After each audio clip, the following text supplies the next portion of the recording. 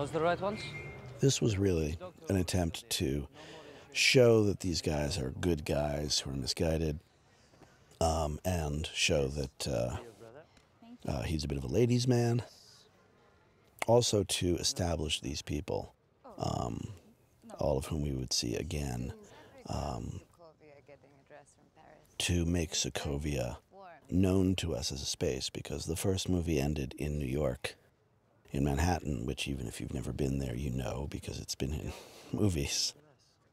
And to give Sokovia some kind of meaning and weight, it seemed necessary to give the people there some life. But in the efficiency of the storytelling, and again, keeping the mystery of who these people are until they tell their story, ultimately trumped all of that. Man says need to come to the church.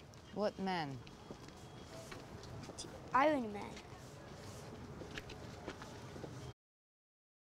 No, not yet. Not this. So this whole sequence is a longer version of them finding Clow. This was a reshoot that I insisted upon. I felt that Banner had fallen out of the scientific aspect of the story, the Ultron of it, just sort of been sidebarred. And I also felt that every question about Ultron needed to be answered with one answer, which was maybe he's not insane.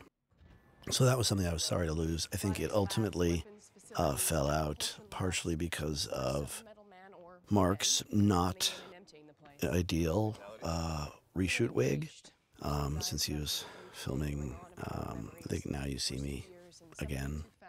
And for me, it would have stopped a lot of questions from being asked. Ultimately, I don't know if those questions were asked. I thought we were fairly clear, but I did like positing the idea that, you know, the world had made him nuts, and not a glitch. He could be pulling planes down from the sky. What if he's just doing what he's supposed to? If I thought Ultron were bringing peace... This was, you know, again, hitting the theme of Red Cap has no place if he's not fighting. Don't worry about the wolf. Leave the nightlight off. That's a negative. I answer to you. Yes, ma'am. This, as I had mentioned, is when we were leaning more heavily into the mystery of what's up with Barton. That people were starting to notice it. Ooh, noticey. We're getting access tonight on all basic This is another thing I was sorry to lose, mostly because that woman behind Rhodey is Paula, the script supervisor, and I felt she deserved her big starring moment. No, mostly because, again, I wanted to say, why isn't War Machine helping them right now to show, you know, that he's military and that he's, and to say that nuclear codes are actually being attacked. And I thought all of that information was useful and fairly painless to get at. It's not an explosive bit, and then, but it seemed to do more good than harm. The message. Ultron killed Strucker. And he did a Banksy at the crime scene. Banksy is, that was one of Robert's throughout on the day. He's showing us his hand. This isn't his pattern. Why send a message when you've just given a speech? Strucker knew something that Ultron wanted us to know. The basic idea was that everybody's doing something. Yeah. And we see what it is. And that's good?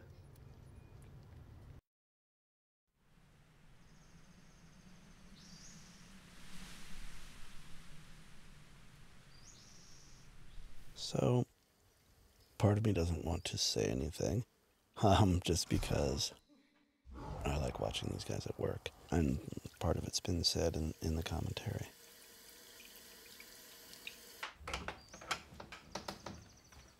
This scene is ultimately very different, despite being the exact same scene. There's few changes from these are all early cuts. The difference really is in how it resolves and what that means to them as characters, and as you'll see when it gets to the part that doesn't exist anymore, they both make decisions in the moment that are You assume that I have to stay? that are very hard for them. This is part of the idea that the dreams were there to tear them apart, to turn him into his worst idea of a Hulk so that he'd want to turn tail and run, and to make her realize that she didn't want to be an Avenger anymore, partially because that would make it so much more interesting when she is literally the only one who stays with Cap, the only one of the originals who stays on the team. It's your job. What are you doing? I'm running with it. With you. If running's the plan, as far as you want. How do you mind?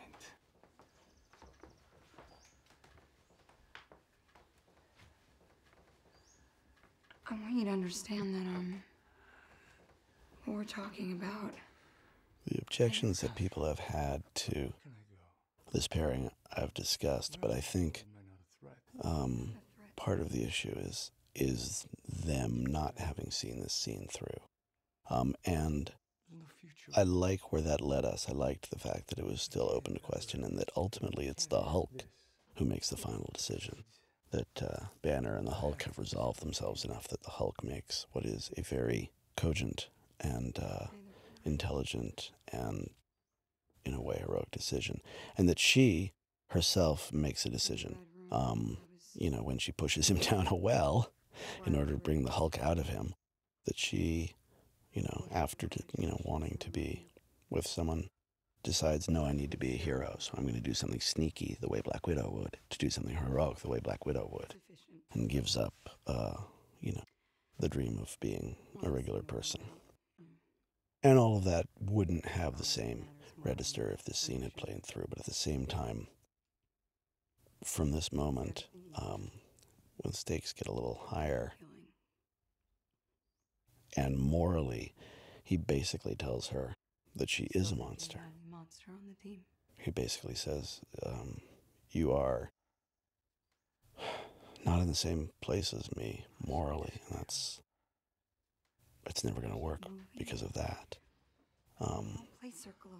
Is such a slap. And they're dead. They're dead.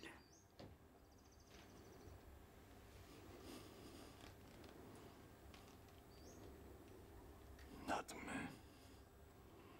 The line she has at the bar earlier, never say never, is partially there because of this, the callback when he says never. And then, of course, I just love the end of this. Wow.